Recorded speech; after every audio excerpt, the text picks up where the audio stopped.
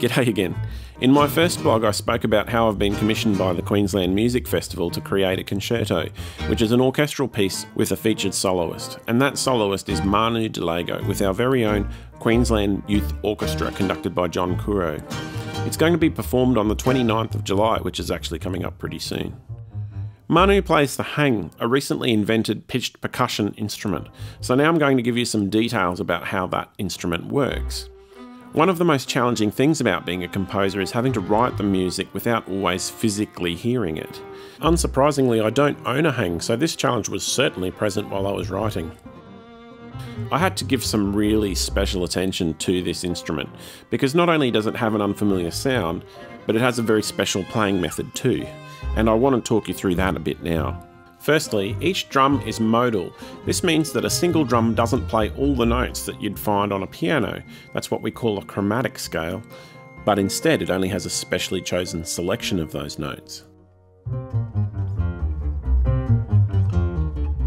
Manu normally sets up 3 drums at once, and each of these plays a different mode. Some of the notes overlap, but between the 3 drums he can get all the chromatic possibilities. But it's not quite that simple. Generally, some patterns are easier than others because of the natural pattern of hand strikes and the way that the hands are positioned. So we can see that an upward or a downward scale on a single hang is easy enough.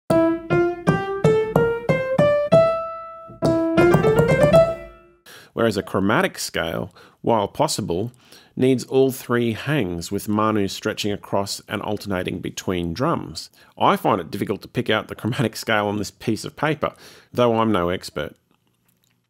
See, and if you let me get a bit detailed here, typical classical instruments have been refined in ways that facilitate chromatic possibilities.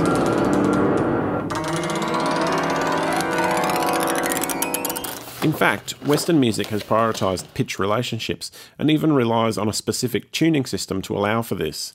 For example, when we stack our 5th interval, 2 really cool things happen. We end up back on the same pitch set we started on, and we also hit all of our 12 pitch sets along the way.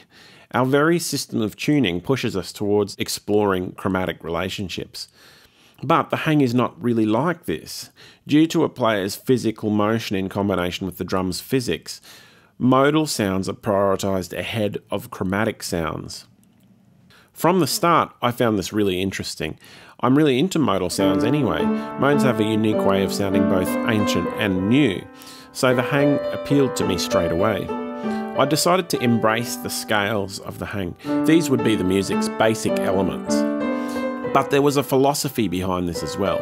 See, the piece is for youth, it's a youth orchestra.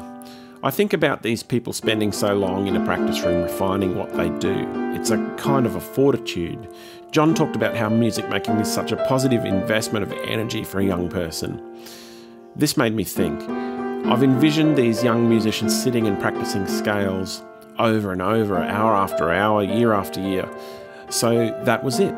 The themes must be scalic, and the main theme in the music is nothing other than a modal scale, broken up with a simple rhythmic motif.